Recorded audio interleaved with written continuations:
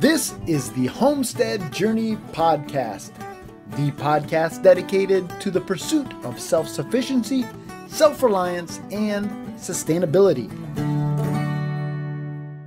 All right, everyone, welcome back to another episode of the Homestead Journey Podcast. This is episode number 16, or should we say step number 16 on our journey towards self-sufficiency, self-reliance, and sustainability. My name is Brian Wells. I'm coming to you from 3B Farm and Homestead here in beautiful upstate New York.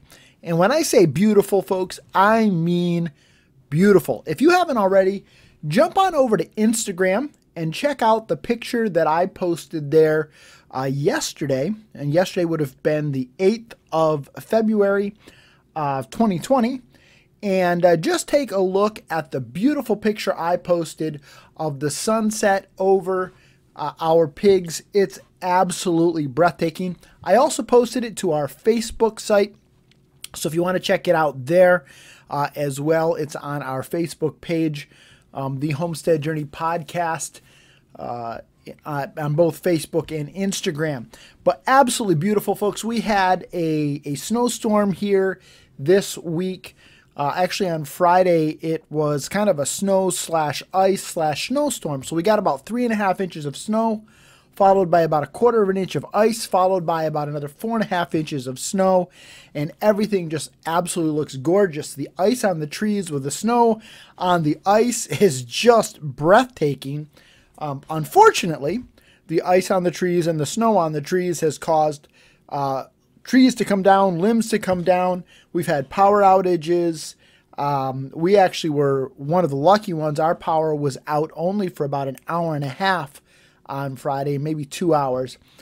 We have friends that were out 12 hours, some a couple of days. Some still don't have full power restored.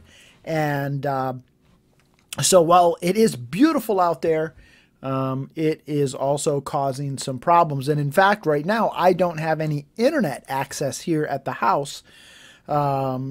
It's knocked out our cable internet access. So I'm not sure when I'll actually be able to get this uploaded, unless I get kind of crazy and fancy and somehow get it transferred to my phone, which I've never done before, and then kind of go from there and get it uploaded. But anyhow, beautiful upstate New York, and winter is here. It's just been a bizarre year, folks. We had a snowy November into December, and then it warmed up in January to the point where we had a lot of bare ground, and it was kind of like mud season. And now, boom, here in early February, we are actually getting real winter. And in fact, it was down to like 4 degrees above zero here on the homestead today, so everything's frozen up, but still beautiful. Anyhow, another weather report from upstate New York, I guess. Other exciting things that happened this week. We passed 2,000 downloads of this podcast this week, and so thank you so much for being a part of this journey and listening to me ramble on about homesteading. I really appreciate the fact that you're here, and if you're enjoying this podcast, if you could do me a huge favor, do 2 things. First of all, if you could pop over to iTunes or your favorite podcast platform of choice and leave me a review or a thumbs up, whatever they allow, that's going to help other people discover this podcast. But then if you could also share it with other people that you think might benefit from the Homestead Journey Podcast, I would really, really appreciate it. But thank you so much for being part of us getting to that 2,000 download mark. I'm honored, humbled, and just thankful that there are people who want to hear me talk about homesteading.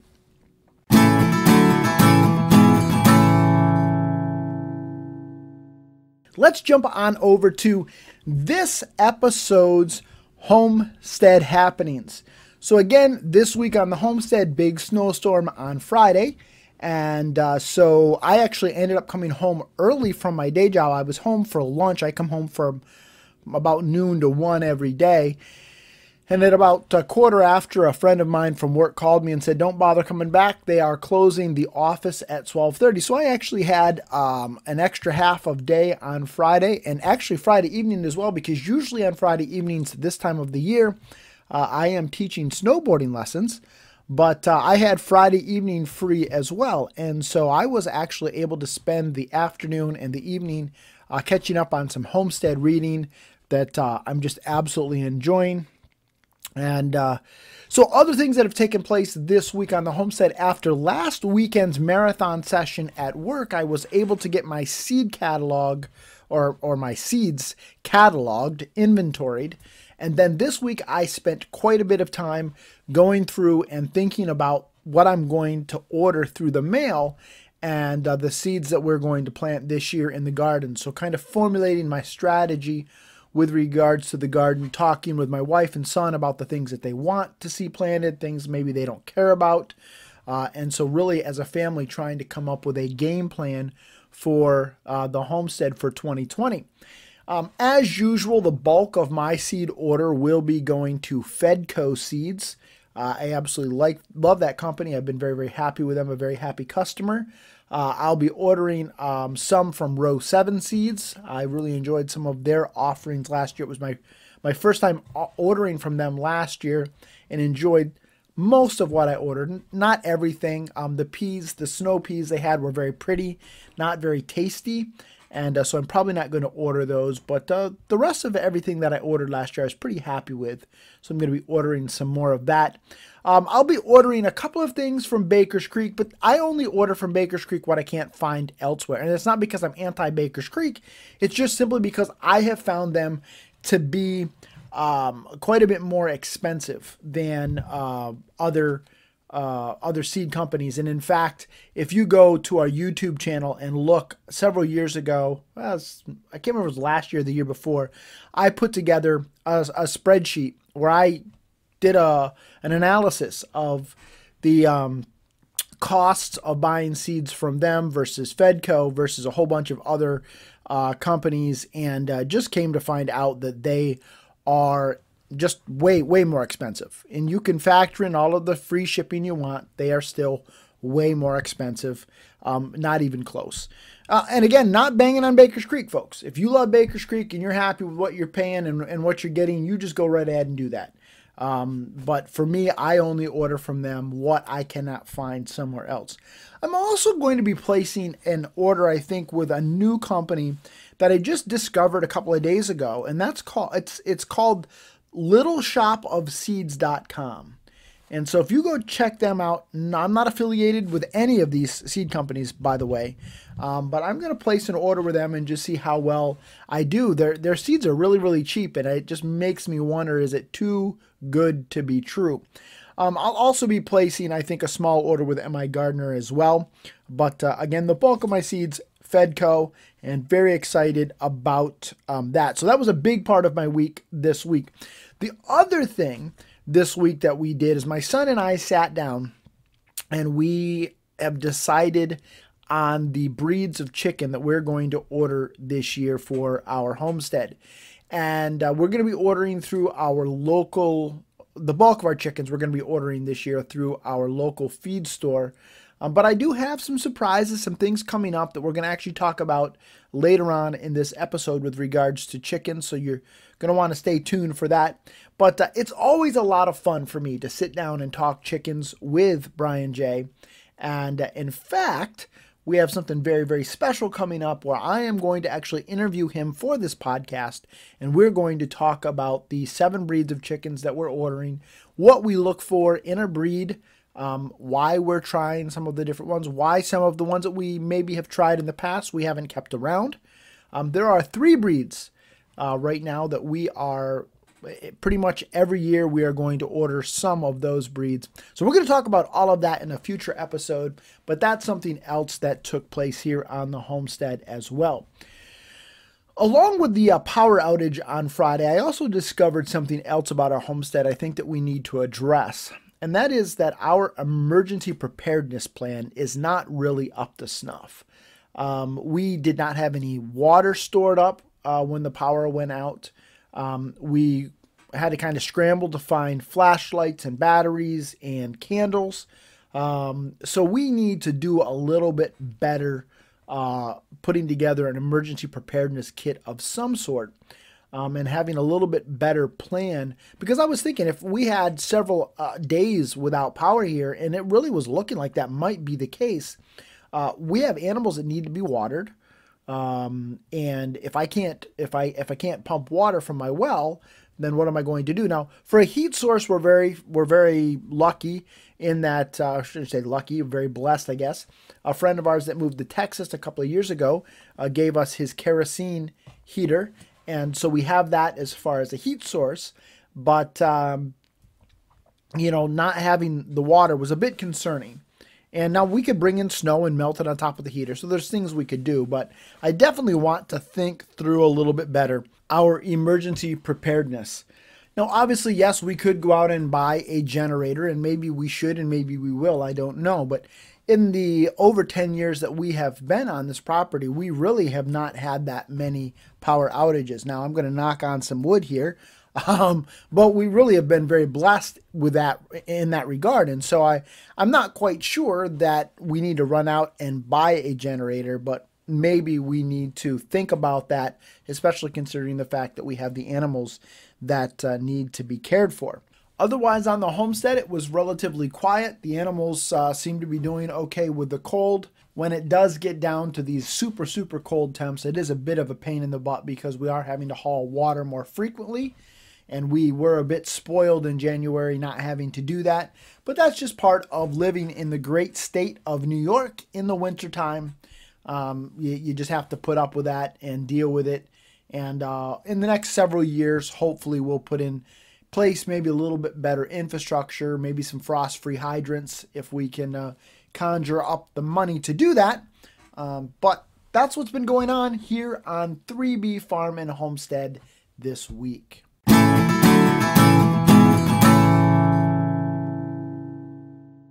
All right, it is time for this episode's Charting the Course segment.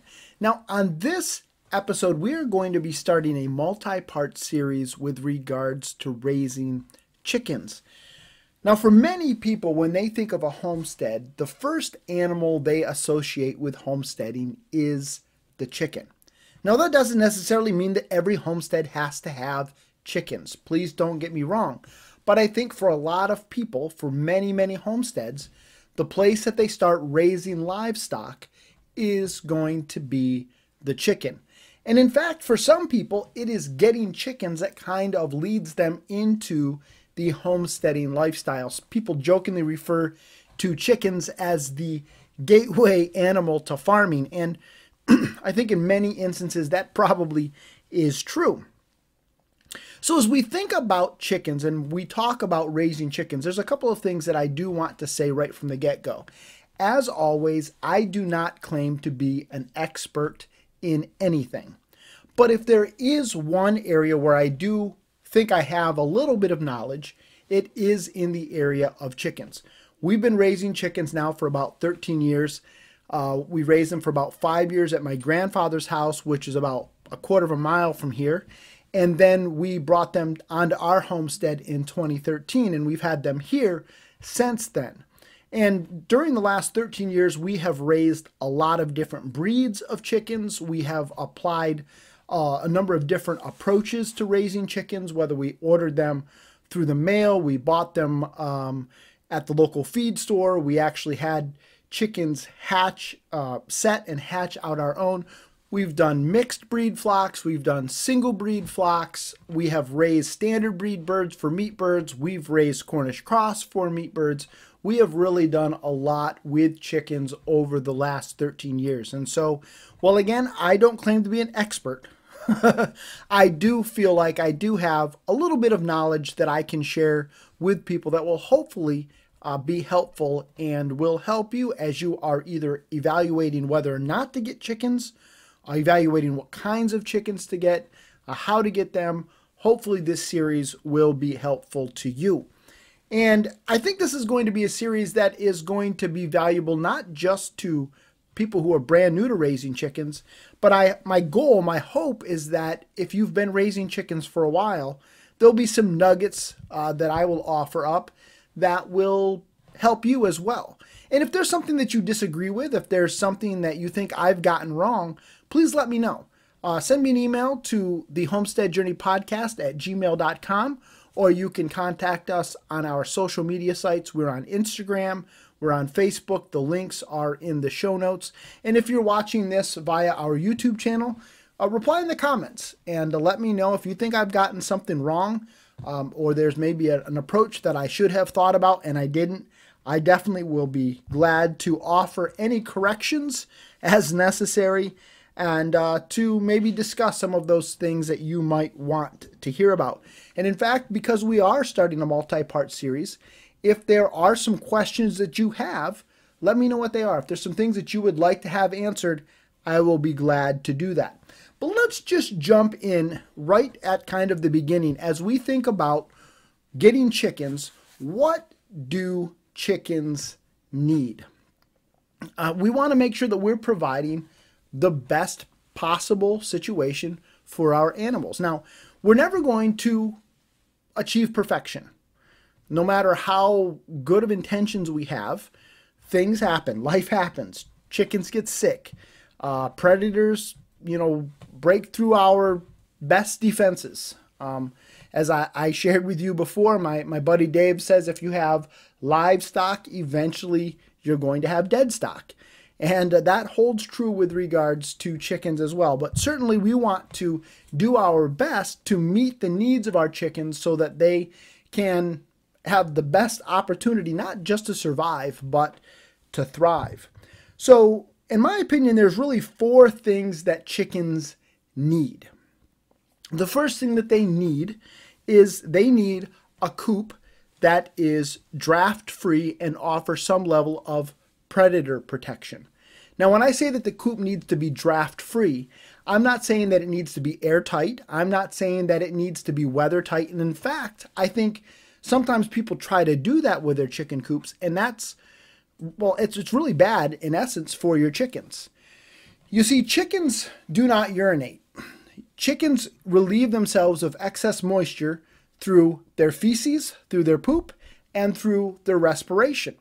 And so if you have an airtight coop and these birds are, they're relieving themselves into either the air through the respiration or through their feces, that's creating a damp environment.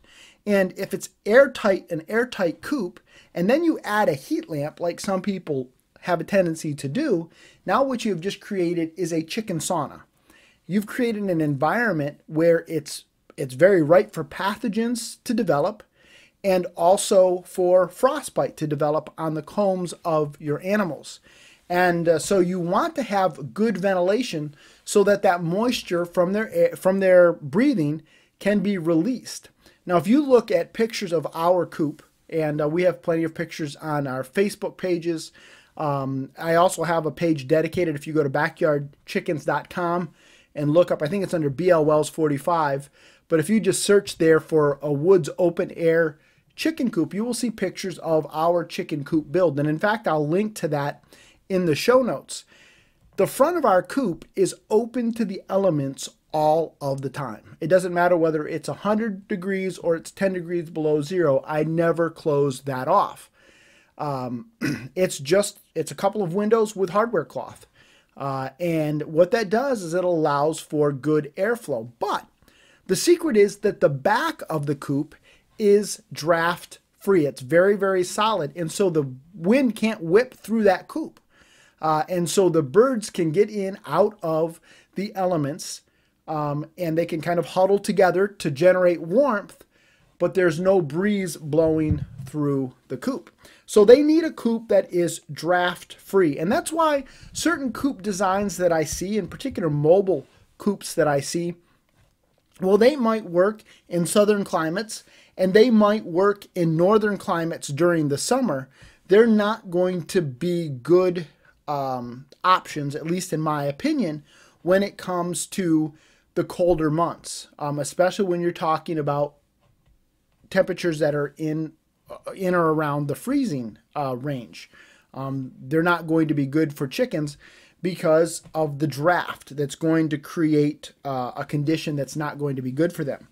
The second thing that the coop needs is to provide some level of predator protection. And that's going to vary depending on where you live. If you have a lot of aerial predators, hawks, owls, and those kinds of things, then you may need to put in netting and things like that. If you have a lot of coyotes, or if you have raccoons, skunks, mink, weasels, the way that you approach predator protection may vary a little bit, but you certainly are going to want to offer your birds some area where they can run to or run under. If there's a hawk overhead, and a place at night where you can close them in and they can be protected from nighttime predators.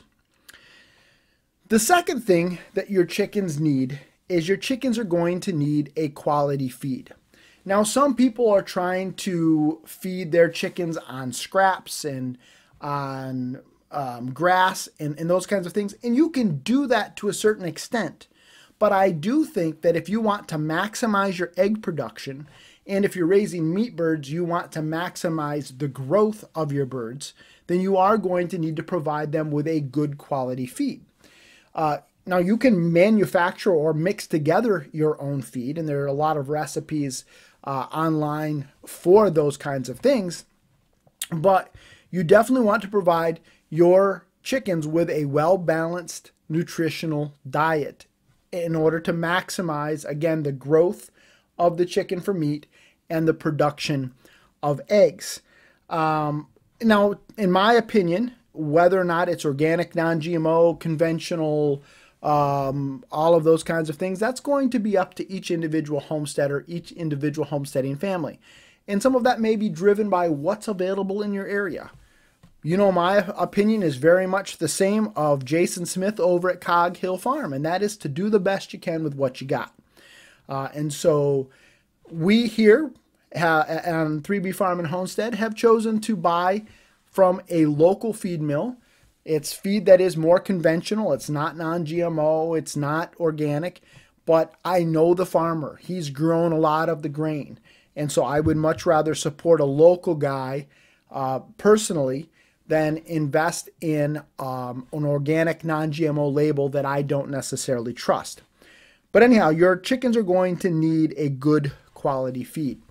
The third thing that your chickens are going to need, besides the coop, the draft-free and predator protection that's afforded by the coop, and the good feed, is your chickens are going to need clean water. Now, here in the Northeast, during the winter times, that for us sometimes is a bit of a struggle. We have not found a heated waterer that we like. We've tried a number of different things in our coops, and we right now offer our chickens water by swapping out waterers a couple times a day. And that has worked for us, but not as well as I would like. I would really like to find a heated waterer that would provide them with access to clean water all of the time with no worry of it freezing. But up to this point, we have not discovered that waterer. Now, I did see a review on a waterer on another channel, the Mindful Homesteads channel, and it's a waterer that I may go ahead and purchase and see how well it works for us. But up to this point, the waterers that we have had, I just for one reason or another have not been designs that I have liked.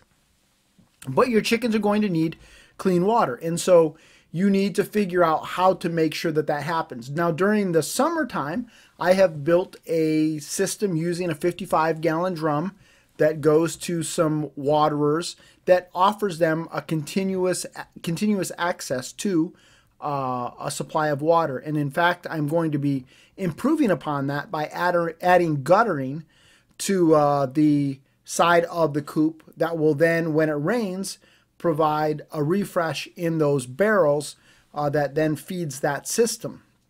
But definitely making sure that your chickens have water is a very important thing, because if you don't give them access to good water, it's going to affect their meat production. It's going to it's going to affect their egg production. It's going to affect their growth rates, and it can affect their overall general health and well-being, and we certainly don't want that. So not only do your chickens need a draft-free coop and with predator protection, not only do they need feed and water, the last thing that they need is they need room. And what I mean by that is your chickens, the number of chickens that you're going to be able to keep is going to be dictated by the amount of area that you have to dedicate to those chickens. And you want to be careful that you don't overcrowd your chickens. If you try to get too many chickens in too little of a space, then you can end up with your chickens becoming cannibals. They will start pecking each other. They will start, in essence, eating each other. And you definitely don't want that.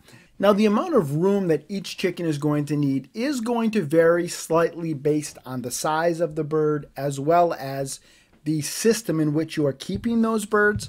But the general rule of thumb is that a chicken is going to need 2 to 3 square feet of indoor coop space and about 10 square feet of outdoor space in a run of some sort. Now, if you are keeping your chickens in a chicken tractor, or if you are allowing them to free range, this is going to maybe be a little bit different.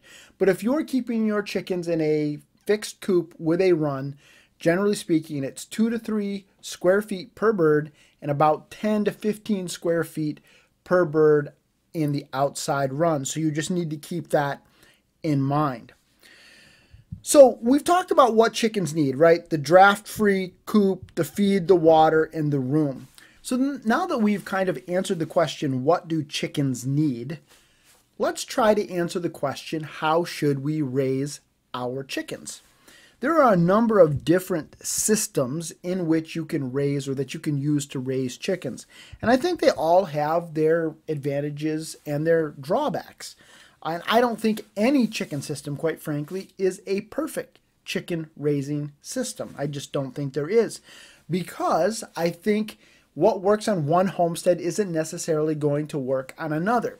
So for example, the grass-fed kind of approach that Polyface Farm uses, Joel Salatin's farm, where they have those mobile chicken coops that they are moving across vast pastures of land, looks great on paper.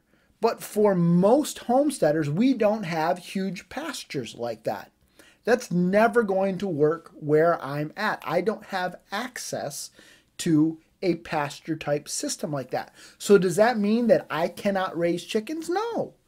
That just means that well, it's a great system for Joel Salatin. That's not a system that's going to work for me. So I need to look and see what other options are out there. So as I've thought about it, I think there's really 4 major ways that you can raise chickens. The first way is to free range. Just allow the chickens to kind of go where they want, when they want. And within reason, you usually would let them out in the morning and they would come back to the coop and you would close them up at night. But during the day, they go where they want. Now, there's a lot of advantages to that. They are going to be eating mosquitoes, and they're going to be eating ticks, and they're going to be eating other pests on your farm. They're going to be foraging for a lot of their own diet, so your feed costs aren't going to be as great. They're going to be getting a lot of green and a lot of just variety in their diet, so the yolks are going to be a really, really awesome, thick, almost a dark orange color, just very rich in flavor. There's a lot of benefits to a free-range chicken system, but there are a lot of drawbacks too. And the first and foremost being that chickens will find a way to poop anywhere and everywhere. They will poop in places that you didn't think it was possible for them to poop. They will poop there. And so if you don't mind stepping out of your front door into a freshly deposited chicken turd, then free-ranging chickens might be for you. I don't like that. I don't like stepping in chicken poop. And so I don't care for a free-range system, in part because of that. But another reason why free-range chickens, at least I don't care for that model, is because free-range chickens go where they will. And so they are going to turn whatever area they want into a dust bath, whether it's your prized rose bush or garden, or it's your vegetable garden, or it's wherever. They're going to, maybe it's the front lawn, they're going to make a dust bath where they want to make a dust bath. And not only that, but they are going to eat whatever they come in contact with. They will eat your flower bed. They will eat your garden. They will mow through a row of freshly sprouted peas before you can blink an eye. And so you are going to have to build fences to keep the chickens out, whether it's out of your vegetable garden, out of your flower garden. You are going to spend your time chasing and shooing chickens out of areas where you don't want them. So then the next option that you have are pastured chickens. This is where you keep them in a mobile run of some sort. And so you have maybe electric poultry netting and you move it around, and you kind of can keep them in an area where maybe you want the ground worked and you want to turn that into a garden bed. Maybe you want some weeding done in a particular area, and so you will concentrate the chickens there.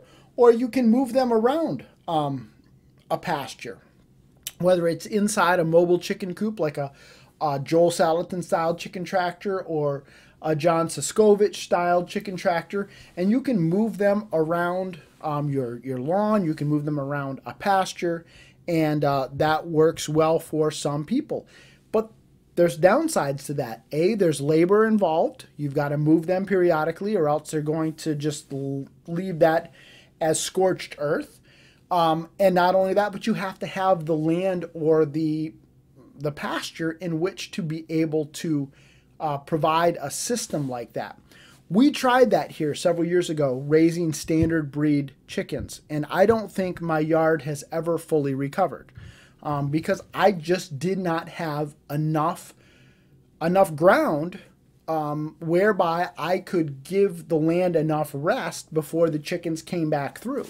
Now, it might have worked better if I was raising Cornish cross meat birds because they are not as destructive, but with 2 chicken tractors filled with 25 standard breed roosters or cockerels, they worked a small ground over in less than half a day. And so unless I moved them twice a day and sometimes 3 times a day, they were just really tearing things up. And not only that, but I didn't have enough area to whereby I would not come back to that ground again before it had recovered. So that's a downside to that model, is that you have to have the land to be able to do that. So pastured, and I guess I've kind of mixed pastured and keeping them in a tractor, a chicken tractor, because pastured is you keep them in a mobile coop and put them into an area where they kind of run around. So it's a little bit of a bigger area, so you don't have to move the coop quite as often. And the tractor, they pretty much stay in the tractor, and you're moving the tractor every day or every other day. The final system then is a chicken run. So this is kind of the traditional way of keeping chickens. It's a chicken coop with a run of some sort. And that is the model that we have ended up adopting here on 3B Farm and Homestead. And that is that we have a fairly good sized chicken coop. It's about 8 by 16, I think. And then we have an outside run that I don't know how many square feet it is, but I bought some temporary construction barrier, and I've kind of put it up, and it's a pretty good size run. And then in the winter, they have access to an outside run in a hoop coop that is 8 by 12. So it's a small run, but it still gets them out of the coop, and they still have access to the other run if they want. Just they don't like to get out in the snow, and so in the winter they spend more time in the hoop coop, but they certainly have access to it. So your 4 options, in my opinion, are free range, pastured, tractor, and run, and each one of them have kind of benefits and drawbacks. With regards to the run, obviously the drawback is that they're on the same ground all the time, and so you're constantly having to put either in straw or shavings or wood chips. We use wood chips into the run to cut down on the smell and the manure buildup, and then you kind of have to shovel it in and shovel it out. Where when you are moving them around in a chicken tractor or in a pastured poultry type operation, their manure is being deposited all over, and you never have to move it. So there's a lot less labor from that regard in a pastured poultry, or a chicken tractor type operation than there is in a chicken run. So now that we have talked about what a chicken needs, and we've talked about various chicken systems in which we can raise chickens, let's end this segment by answering the question, where should I get chickens? Now you can order chickens through the mail. There are a lot of hatcheries, Mount Healthy Hatchery, Murray McMurray Hatchery, Hoover's Hatchery, Ideal Hatchery. There are just a lot of hatcheries, major hatcheries, where you can order chicks and they will ship them through the mail. You go down to your post office, you pick them up, you bring them home, you put them in your brooder, and you raise them that way. The downside to that is that you have to order a minimum number of chicks, and generally speaking, it's somewhere in the neighborhood of 25 chicks. Sometimes it's a little bit less than that, but generally speaking, it's about 25 chicks. And for some people, they don't need 25 chicks. Some people they don't have space for 25 chicks, or their regulations where they live doesn't allow them to raise that many chickens. And so for some people, ordering chickens through the mail that way is not an option. Now, if you have friends that are interested in getting chickens, then what you can do is you can all go in and, order however many chickens and split them up when they come in. But for some people, just because of the number of chickens that are required, it is not an option to do it that way. Another way that you can get chickens is you can buy them at your local feed store. Tractor Supply generally has chick days, I think starting in March. And at least our Tractor Supply seems to have them a good part of the summer and even in the fall for people that want to start them in the fall and raise them through the winter so that they will start laying eggs in the spring. But if you get them in the spring, generally speaking, depending on the breed, they will start laying in the fall somewhere, depending on when you get them, somewhere in the September or October timeframe is generally when ours have started laying. But you can get them through Tractor Supply. We have a local feed store, Country Power Products, where we traditionally have ordered ours, and so you can get them there. And when you go that route, now you can get them in smaller quantities. In New York State, by law, you have to order at least 6 chickens, or at least 6 chicks, but you can do it that way and get smaller quantities. The downside to ordering there or buying there is if you go to Tractor Supply, you're going to only have 4 or 5 breeds, if you're lucky, to choose from. So your selection is not going to be as great as ordering them through a hatchery directly. The nice thing about Country Power, our local feed store, is they have an order template where ahead of time you can actually specifically order the number of chicks you want of the particular breeds that you want. And so it kind of gives you that flexibility, but you're not tied to having to order a specific number of chicks other than the minimum of 6. Another thing you can do is you can order them through, or you can buy them through Craigslist. So a lot of times there will be people who hatch chicks out in your local area, and they will offer chicks for sale. Or you can even buy pullets, or you can buy started hens at that point, and you can get them and bring them to your farm. Now, the downside to that is in many cases, if you're buying chicks that way, people are going to sell them a straight run. They're not going to sex those chickens. So you don't know if you're getting roosters or you're getting cockerels, which is a young male, or you're getting pullets, which is a young female. And if you decide to order or to buy, I should say, hens from somebody, you don't know what kind of diseases they have or how long they have been laying. So you may be buying hens that no longer are laying eggs. We call them spent hens. And so you're going to be feeding this animal and getting very little to no eggs from it. It may be only good for the stew pot.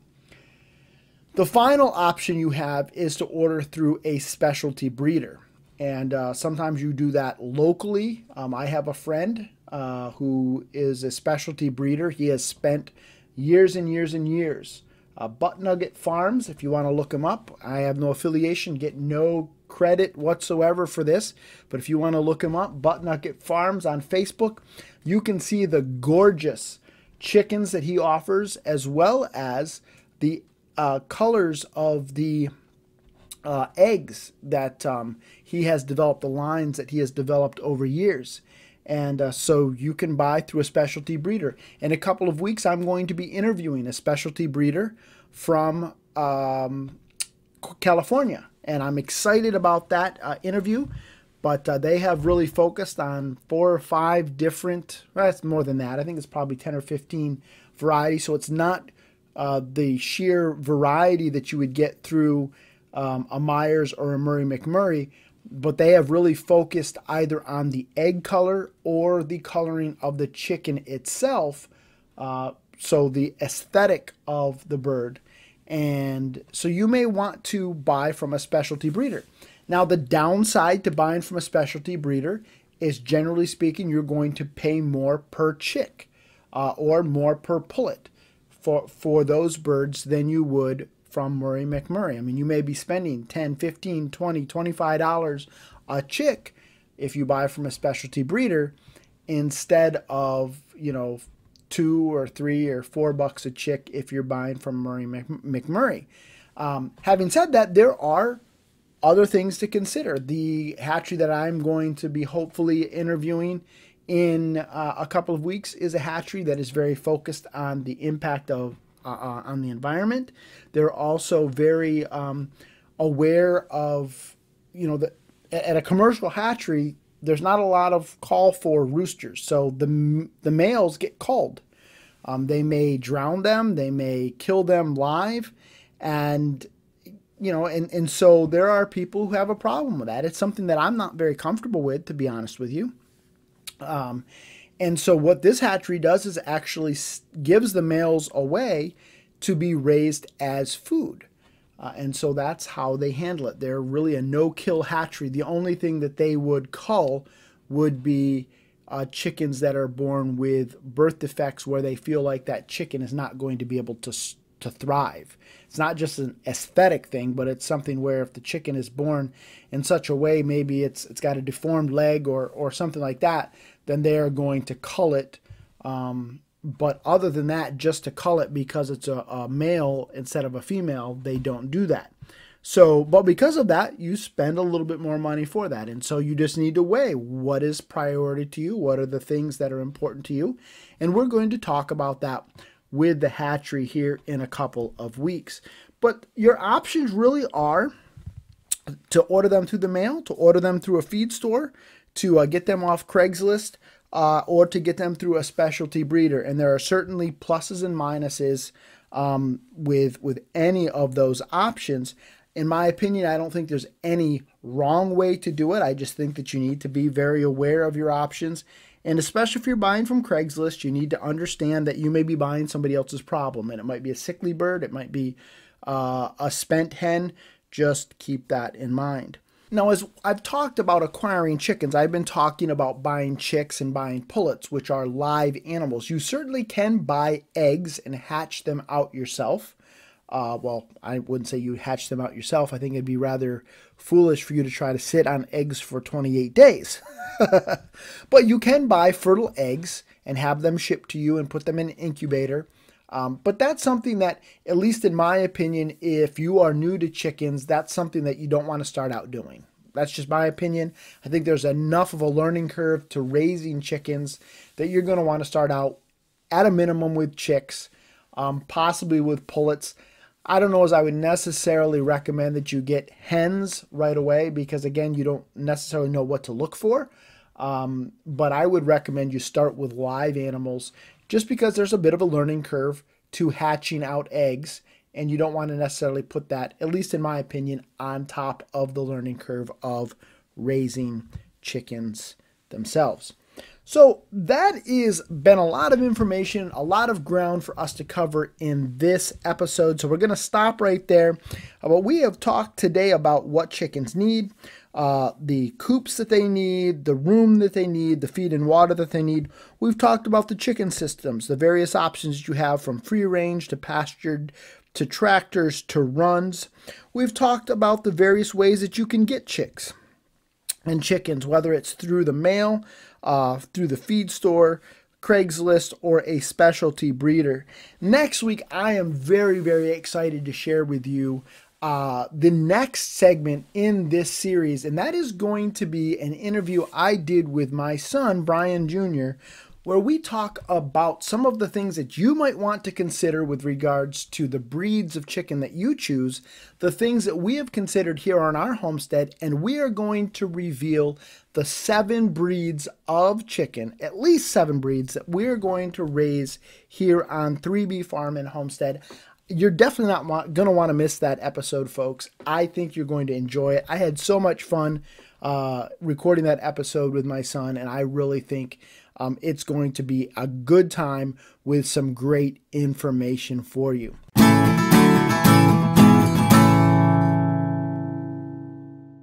So folks, that is it for this week's episode of the Homestead Journey podcast. I hope you've enjoyed it. If you have, if you could, jump on over to iTunes or your favorite podcast player and give us a review. Give us a thumbs up on some of the platforms they allow you to do that. If you haven't already, share it with some other folks, people that you think might enjoy or benefit from this. As always, the music on this podcast is provided by audionautics.com, so a big shout out to them and a big thank you to them. And until next time, everybody, please keep up the good work.